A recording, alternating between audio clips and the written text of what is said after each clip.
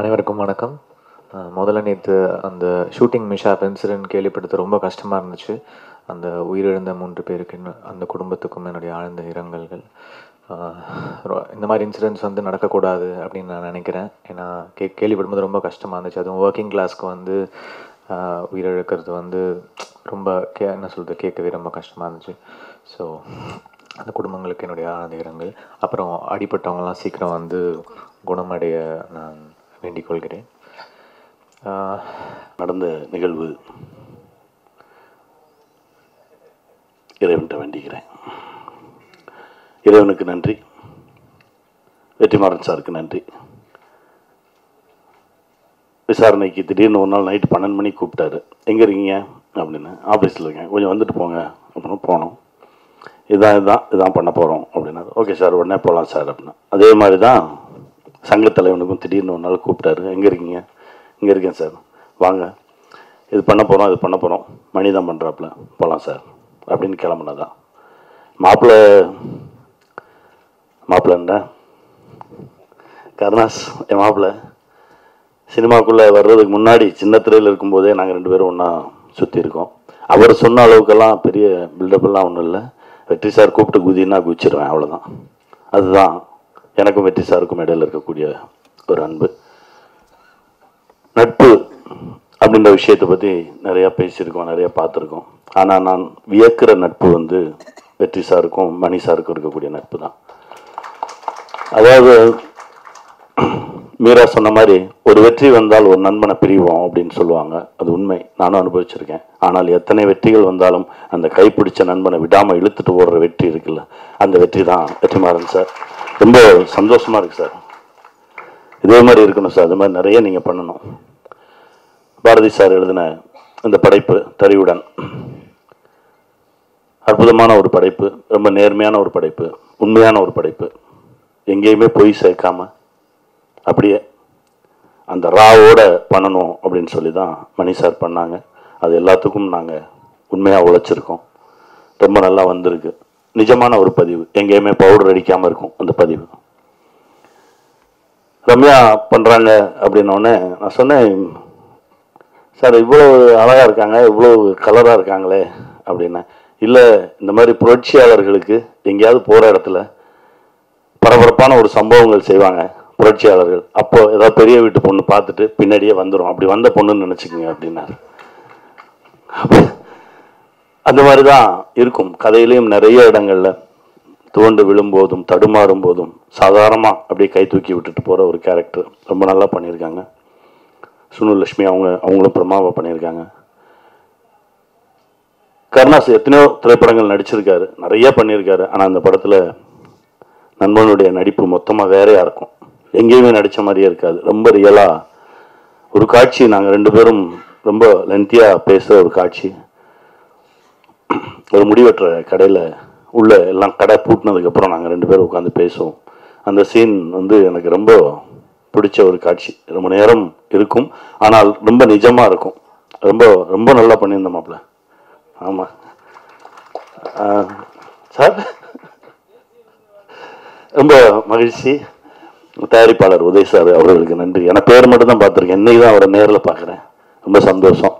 எங்கள் வீட்டு பிள்ளை ராபர்ட் இசையமைப்பாளராக அறிமுகமாகிறார். ரொம்ப மகிழ்ச்சியாக இருக்குது. ஏன்னா அவர் 11 வருஷத்துக்கு முன்னாடி நாடோடிகள் படத்துக்கு முதல்ல ஸ்டில் ஷூட் எடுக்கும்போது அண்ணா ஒரு வாட்டி வீட்டுக்கு கூப்பிட்டு போனார். அப்போ இத்தனூடா பார்த்த பிள்ளை இப்போ என்னோட வளர்ந்து நிற்கிறான் அப்படின்றது ரொம்ப மகிழ்ச்சி. பெருசாக ஜெயிக்கணும் ராபர்ட். இன்னும் நிறையா வாய்ப்புகள் அவருக்கு வரணும். சங்கத்தலைவன் ஒவ்வொரு முறை பகலில் இப்போ கூட எங்கள் அம்மாவுக்கு ஃபோன் பண்ணால் அந்த ஃபோனை எடுக்கும்போது ஒரு கைத்தறி சத்தம் கேட்கும். அந்த சத்தத்துக்குள்ளேயே தான் வளர்ந்தவன் நான். ரொம்ப அதை பாதிக்கப்பட்டு தான் நாடோடிகளில் பின்புலத்தில் வச்சுருந்தேன். ஆனால் அதை பற்றிய முழு பதிவுக்குள்ளே நம்மளே இருக்கோம் அப்படின்னு சொல்லும்போது அது பெரிய பாக்கியமாக தான் நான் நினைக்கிறேன். ஏன்னா எங்கள் ஊரில் வீராசாமின்னு ஒருத்தர் இருப்பார், மாமா. அவர் கூட யாருமே சேர மாட்டாங்க, ஏன்னா அவன் ரொம்ப நல்லவன் அப்படிம்பாங்க. ஏன்னா ரொம்ப நல்லவங்க கூட சேர்ந்தா ஏதாவது பிரச்சனைகள் இழுத்து விட்டுருவான். அவர் ஒரு சிவப்பு துண்டு போட்டிருப்பார், ஊருக்குள்ள எந்த பஞ்சாயத்துனாலும் ஏதாவது போலீஸ் ஸ்டேஷனா தைரியமாக தனியாளாக போய் நின்று அந்த பஞ்சாயத்தை பேசக்கூடிய ஒரு மனிதர். ஆனால் அந்த சமூகம் அவரோடு சேரவே சேராது. நான் மட்டும் பிரமிப்பாகவே பார்ப்பேன். அவரை தான் நினச்சிக்கிட்டேன் சிவலிங்கமாக நடிக்கும்போது. அவருக்கு கூட இந்த படத்தில் நான் நடித்த நிறைய விஷயங்கள் அவருக்கு கூட காணிக்கையாக கூட வச்சுக்கலாம், அப்படி தான் பார்க்குறேன். அண்ணா சொன்னார், சுப்பிரமணிய சிவா சொன்னார், கம்யூனிசம் வந்து நிஜம் வெல்லும், எளிமை என்னைக்கு இருந்தாலும் ஜெயிக்கும். சிவாவோட கருத்துலேருந்து நான் மாறுபடுறேன்.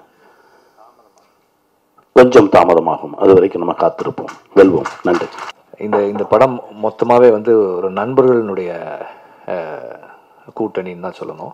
நானும் மணியும் ஸ்கூல் டேஸ்லேருந்து ஃப்ரெண்ட்ஸு. ஸோ ஒரு ப்ராஜெக்ட் பண்ண மணிக்கு வந்து இந்த ஐடியா இருந்த நேரத்தில் வந்து சரி பண்ணலாம் அப்படின்னு பேசுகிறது.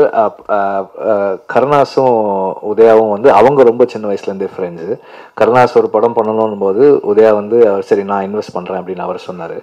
அதுக்கப்புறம் வந்து மணி அந்த ஸ்கிரிப்ட் சொன்னப்போ சரி நம்ம வந்து இதை வந்து கோஆர்டினேட் பண்ணலான்னு சொல்லி நான் டிசைட் பண்ணேன். அண்ட் தென் செல்வம் வந்து என்னோடய ஃப்ரெண்டு. அவருடைய சரி இதுக்கு யார் மியூசிக் டைரக்டர்னு பேசும்போது மணி தான் சஜஸ்ட் பண்ணலாம். சரி நம்ம ராபர்ட்டே இது பண்ணலாமே அப்படின்னா சரி ஓகே. ஏன்னா ராபர்ட் செல்வம் வந்து நான் ஃபஸ்ட்டு பசங்க 2 பேரும் எங்கே பார்த்தேன்னா அந்த ஜூலி கணபதி ப்ரிவ்யூ ஷோ கூப்பிட்டு வந்திருந்தார். சின்ன சின்ன பசங்களாக வந்தாங்க. தென் ஒவ்வொரு சந்தர்ப்பத்தில் ஒவ்வொரு மாதிரி நான் அவங்கள மீட் பண்ணியிருக்கேன். அப்புறமா வந்து காலேஜில் சேர்க்கணும் அப்படின்னப்போ ஒரு எனக்கு லோயலாவில் வந்து நான் சொல்லி சேர்த்து விட்டேன். அதுக்கப்புறமா வந்து ஒரு கம்போஸராக வந்து எனக்கு வந்து மற்றதெல்லாம் ஓகே, ஒரு படம் பண்ணுறோம் அதுக்கு வந்து செல்வம் பையனாக இருந்தால் போதுமானா கண்டிப்பாக எனக்கு போதாது. சரி என்ன பண்ணியிருக்கான் பார்க்கலாம் அப்படின்னா சரி நான் சொன்னேன் மணிக்கிட்ட சொன்னேன் சரி நீ ஒர்க் பண்ணு, ஓகேனா நம்ம பண்ணலாம் அப்படின்னு. தென் அவங்க 2 டியூன்ஸ் ஒர்க் பண்ணாங்க, 3 டியூன்ஸ் ஒர்க் பண்ணாங்க. நான் வந்து சொல்கிறேன்னு சொல்லிகிட்டே இருந்தேன். தென் ஃபைனலி அந்த மெலடி கேட்டேன், எனக்கு பிடிச்சிருந்தது. அதுக்கப்புறமா வந்து இந்த சாங் அந்த சர்வேசா சாங் வந்து எனக்கு ரொம்ப பவர்ஃபுல் இருந்தது. அஃப்கோர்ஸ் யுகபாரதியோட லிரிக்ஸ் வந்து ரொம்ப ஸ்ட்ராங்காக இருந்தது. தென் ஐ தாட் சரி இது நல்லாயிருக்கு, நம்ம நான் வந்து கான்ஃபிடெண்ட்டாக வந்து சரி ராபர்ட் வந்து இந்த படத்துக்கு மியூசிக் பண்ணலாம். ஏன்னா வந்து நட்பு மட்டுமே இருந்தால் பத்தாது, அவங்களுக்கு என்ன பொட்டென்ஷியல் இருக்குது அது வந்து நமக்கு வந்து ஒரு படம் பண்ணும்போது அது சரியாக இருக்குமான்னு பார்க்கணும். அப்படி தான் வந்து இது எல்லாமே வந்து நடக்குது. ராபர்ட் வந்து அவர் வந்து கேப்பபிளாக இருக்கார் அப்படின்னதுக்கப்புறம் தான் வந்து சரி நம்ம இந்த படத்தில் வந்து அவர் பண்ணட்டும் அப்படின்னு சொல்லி டிசைட் பண்ணேன். அண்டு ஒட்டுமொத்தமாகவே வந்து இது எல்லாருமே ஃப்ரெண்ட்ஸாக இருந்து பண்ணுறது தான். இப்போ உதயா வந்து கருணாஸ் சொன்ன மாதிரி உதயா வந்து அவர் ஒரு நாள் கூட எனக்கு இது எப்போ பண்ணுவீங்க எப்போ முடிச்சு கொடுப்பீங்கலாம் கேட்கல. சரி சரியான டைம் வரட்டும் பண்ணுறதுக்கு. ஏன்னா இப்போ இந்த மாதிரி படம் வந்து பண்ணுறதுனா அதை பொசிஷன் பண்ணுறதே கஷ்டமாக இருக்குது. ஒரு ரிலீஸ் பிளான் பண்ணுறதுலேருந்து எல்லாமே வந்து இதில் ப்ராப்ளமாக இருக்குது. அது சரியாக பண்ண வேண்டியதும் நிதானமாக பண்ண வேண்டியதும் அவசியமாக இருக்குது. ஸோ இவ்வளோ காலம் வந்து வெயிட் பண்ணி சரி இது அவங்க ஒரு டைமில் பண்ணுவாங்கன்னு சொல்லி வெயிட் பண்ணது வந்து அவருக்கு நான் நேரத்தில் நன்றி சொல்லிக்கிறேன். அண்டு கனி எப்போதும் போல் வந்து ஒரு ஸ்கிரிப்ட் இருக்குது, இதை வந்து நம்ம எப்படி எடுத்துகிட்டு போய் சேர்க்கலாம், ஒரு ஷார்ட் ஸ்பேனில் ஒரு காம்பேக்டாக ஒரு பட்ஜெட்டில் சொல்லலாம். இது வந்து ஒரு கண்டிப்பாக சொல்ல வேண்டிய ஒரு கதை. இதில் வந்து ஒருத்தர் இருந்தால் நல்லாயிருக்கும் அப்படின்னா வந்து முதல்ல நம்ம இப்போ அவரை தான் கூப்பிடுற மாதிரி இருக்குது. சரி வாங்க கேளுங்க இந்த கதை உங்களுக்கு ஓகேனா பண்ணலாம்னா இமீடியட்டாக அவர் வந்து பண்ணுறேன்னு சொல்கிறாரு. ஸோ அது மாதிரி ஒரு நண்பர் அகெயின் அது ஒரு பெரிய ஸ்ட்ரென்த். அண்ட் இந்த படத்துக்குள்ளே அவர் வந்தது வந்து இந்த படத்தோட விசிபிலிட்டியை வந்து இன்னும் அதிகமாக்கியிருக்கு. அதுக்கு அவருக்கு தேங்க்ஸ். அண்டு எல்லாருமே ஒரு யூனிட்டாக ஒரு டீமாக சேர்ந்து ஒர்க் அகைன் வேல்ராஜ் அவருடைய ஃப்ரெண்டு ஸ்ரீனிவாஸ் வந்து இந்த படத்தில் வந்து சினிமாட்டோகிராஃபி பண்ணுறதுக்கு இது பண்ணார். மணியும் ஸ்ரீனிவாசும் ஏற்கனவே புகழ் ஒர்க் பண்ணாங்க. பட் இருந்தாலும் இந்த படத்தில் வந்து வேல்ராஜ் எப்போதும் போல் வந்து ஸ்ரீனிவாஸ்க்கு வந்து சப்போர்ட் பண்ணி கூட இருந்து பண்ணுறாரு. இது படமாக வந்து இந்த படம் உருவாக்கத்தில் முதல் நன்றி வந்து பாரதிநாதனுக்கு தான். அவருடைய இந்த புத்தகம் வந்து அதுதான் வந்து மூலம் எல்லாத்துக்குமே.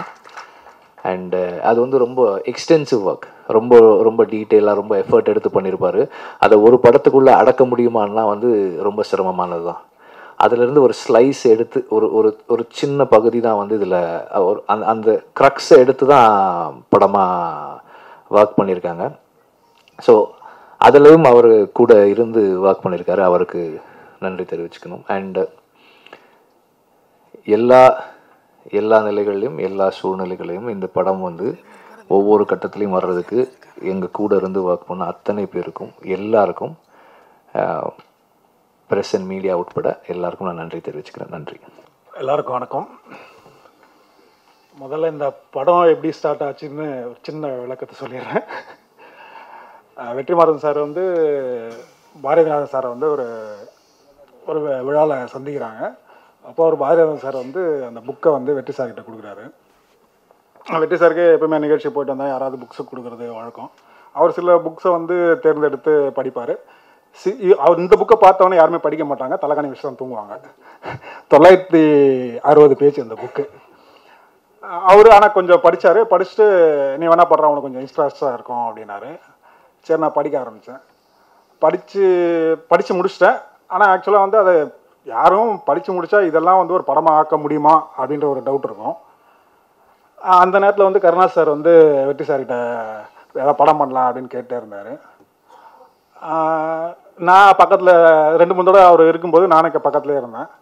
சரி, இவரை கருணாஸுக்கு என்ன கதை பண்ணலாம் அப்படின்னு யோசித்தேன். அப்புறம் நான் வந்து இதே நாவலை யாருமே சீரியஸாக இருக்கும், அந்த நாவலை ஃபுல்லாகவே சீரியஸான நாவல் தான். அதை வந்து கருணாஸ் சார்கிட்ட போயிட்டு நான் வந்து காமெடியாக சொன்னேன்.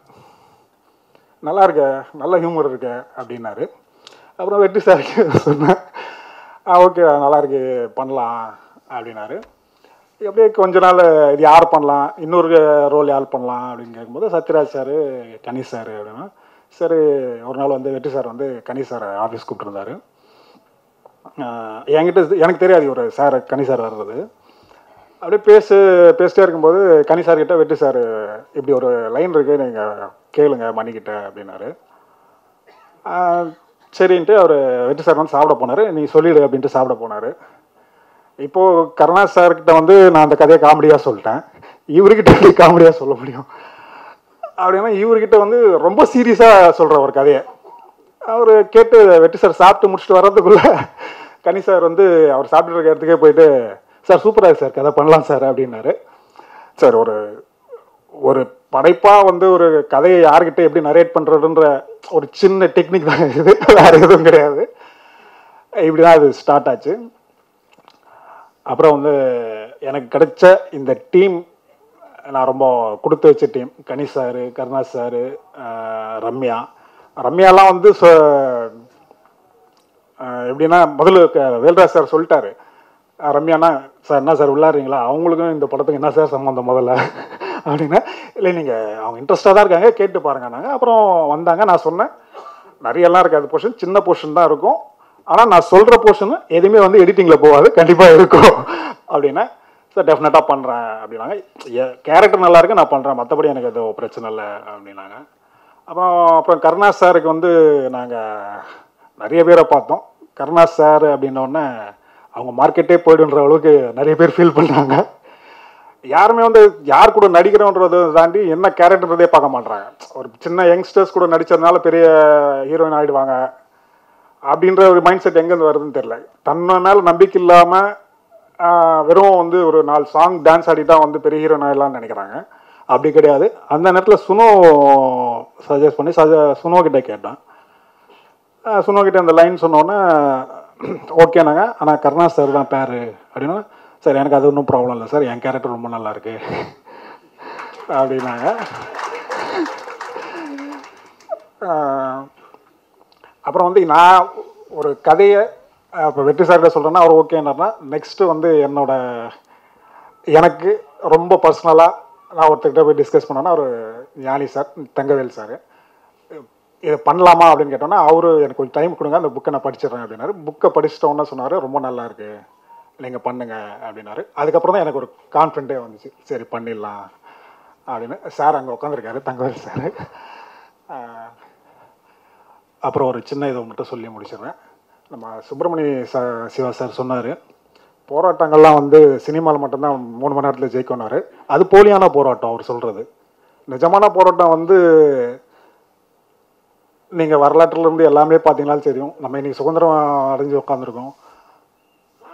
நேற்று நடந்த 8ஆம் கிளாஸ் 5ஆம் கிளாஸ் இருந்த போராட்டம் வரைக்கும் எல்லாமே ஜெயிச்சிருக்குன்னா அதுக்கு போராட்டங்கள் தான் முன்ன நின்று பண்ணியிருக்காங்க. அவ்வளோ சாதாரணமாக வந்து அதை கடந்து வந்துட முடியாது. அது இன்னும் கொஞ்சம் அவர் அந்த கருத்தை மாற்றிப்பாருன்னு நினைக்கிறேன். நன்றி. மணிமாறன் வந்து அவருடைய முதல் படம் நான் மியூசிக் பண்ணேன், உதயம் NH4. அதுக்கப்புறம் வந்து இப்போ என்னோட டீம்லேருந்து ஒர்க் பண்ண ராபர்ட் சர்குணம் வந்து மியூசிக் பண்ணுறாரு. வெற்றி தான் ஃபஸ்ட்டு ராபர்ட் எங்கிட்ட அமிச்சார் அசிஸ்டண்ட்டாக ஒர்க் பண்ணுறதுக்கு. செல்வம் சார் பேசினாங்க.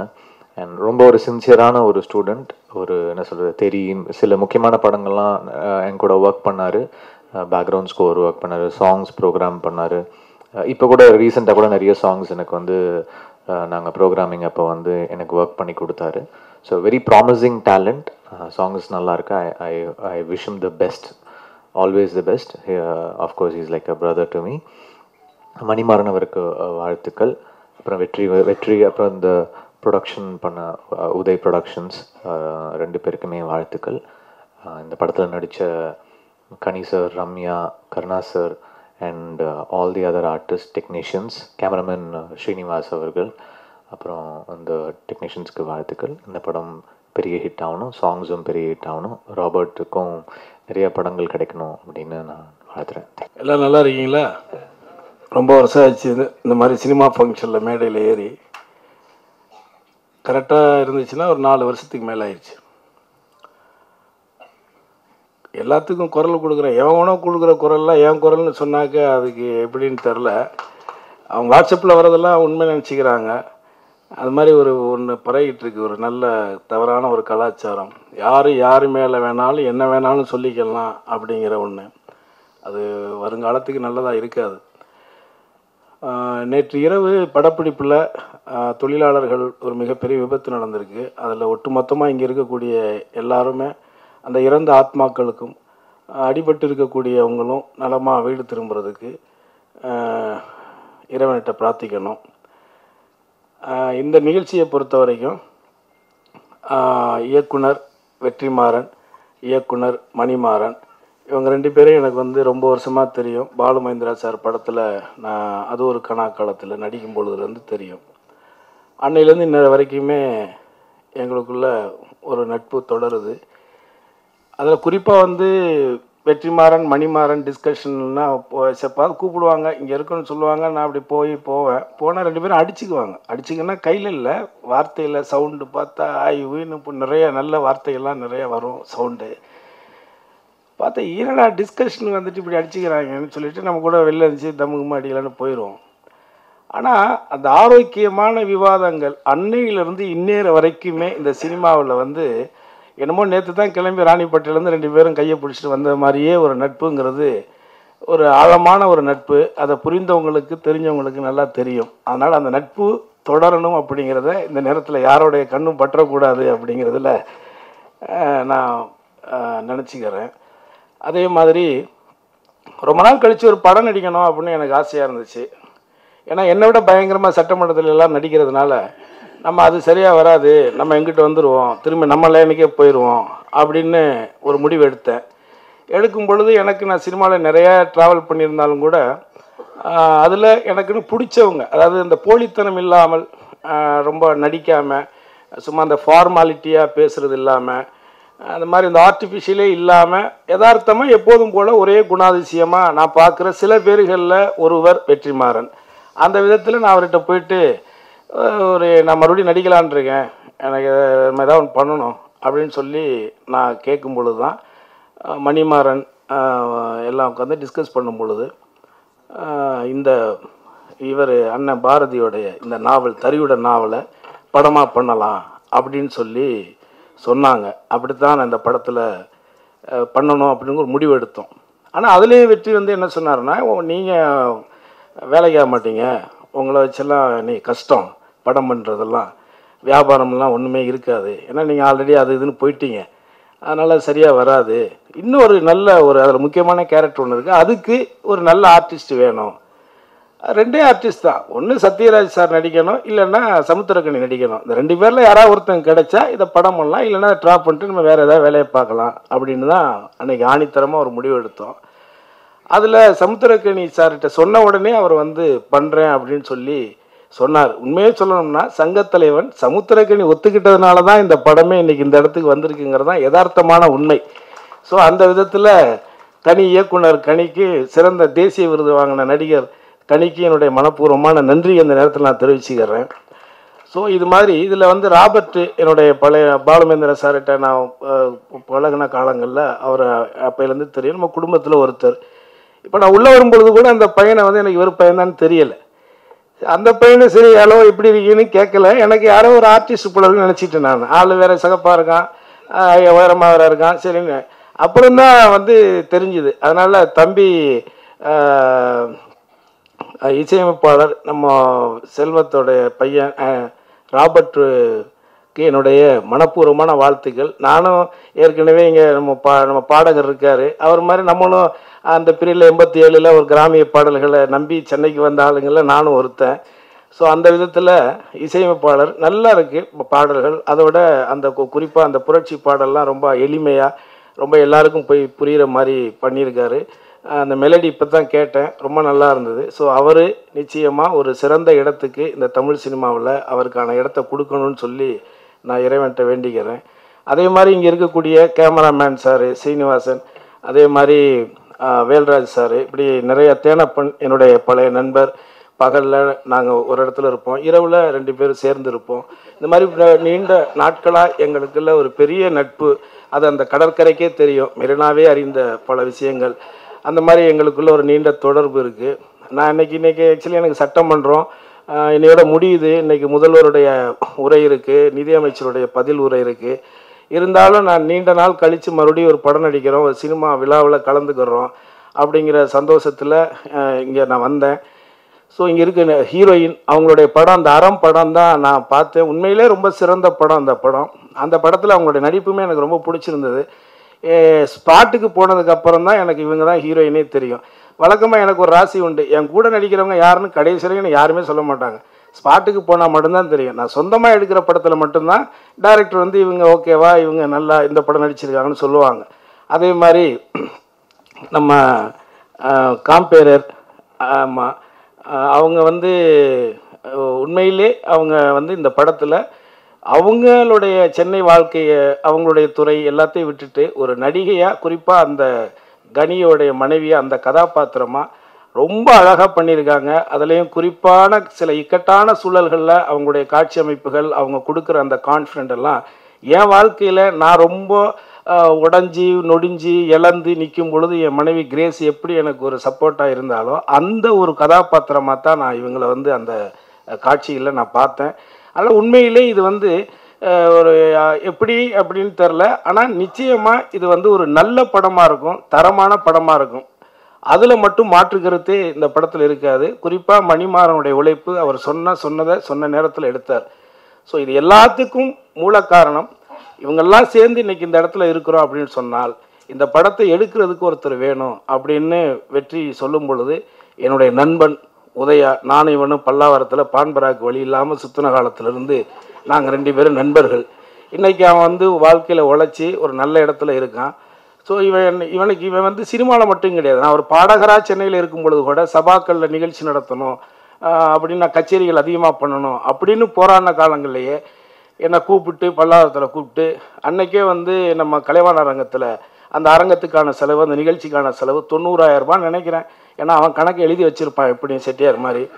அதனால் வந்து அன்னைக்கே வந்து அதை வந்து ஒரு நட்புக்காக, கூட இருக்கிறனுடைய திறமை வெளியில் தெரியணுங்கிறதுக்காக எந்த பிரதிபலனுமே எதிர்பார்க்காமல் எனக்காக என்னை அடையாளம் காட்டினவன் சென்னையில் ஒரு பாடகனாகவே.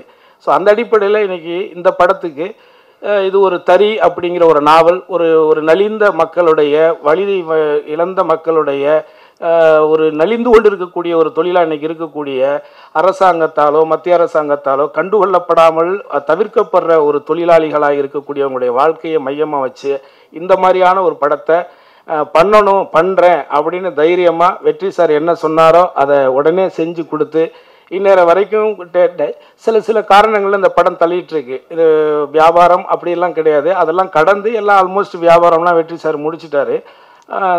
சென்னை தேட்டர்கள் மட்டும்தான், தமிழ்நாடு தேட்டர்கள் மட்டும்தான் இருக்குன்னு நினைக்கிறேன்.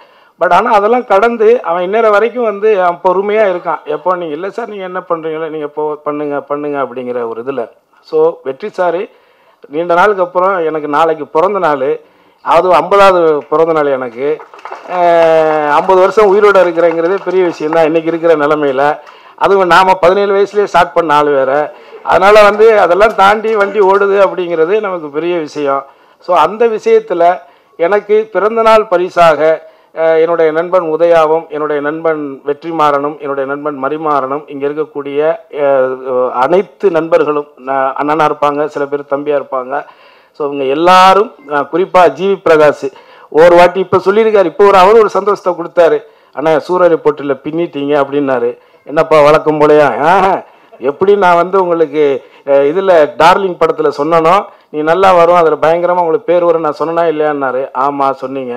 அதே மாதிரி இதில் நல்லா இருக்குது, நிச்சயமாக உங்களுக்கு இதுக்கப்புறம் ஏதாவது வாய்ப்புகள் வரும் அப்படின்னு சொல்லியிருக்காரு. ஸோ இதை நான் ஏன் சொல்கிறேன்னா, அடுத்து சூர்யா வச்சு வெற்றி மாறன் படம் பண்ண போகிறாரு, ஒரு பிட்டை போடலாம் இல்லை? ஏன்னா ஒன்று வாய்ப்புகள் தேடி வரணும், இல்லைன்னா வாய்ப்புகளை நம்ம உருவாக்கிக்கணும். இதில் ஒன்றும் வேற ஒன்றுமே கிடையாது. அதனால் நான் நல்ல நடிகனா பெரிய நடிகனாலாம் எனக்கு தெரியாது. ஆனால் எனக்கு கொடுக்குற வேஷத்தை நான் கரெக்டாக பண்ணுவேங்கிறது மட்டும் எனக்கு தெரியும். அது எவ்வளோ பெரிய நடிகர்கள் இருந்தாலும் கூட கொஞ்சம் கூட யாருக்கும் எதுக்கும் சளைக்காமல் எதிரில் நிற்கக்கூடிய ஒன்று தான் எனக்கு என்னுடைய இயக்குனர் பாலா அவர்கள் உருவாக்கி கொடுத்தது, கற்றுக் கொடுத்தது. அந்த அடிப்படையில் அவர் ஒரு சந்தோஷம் சொல்லியிருக்காரு.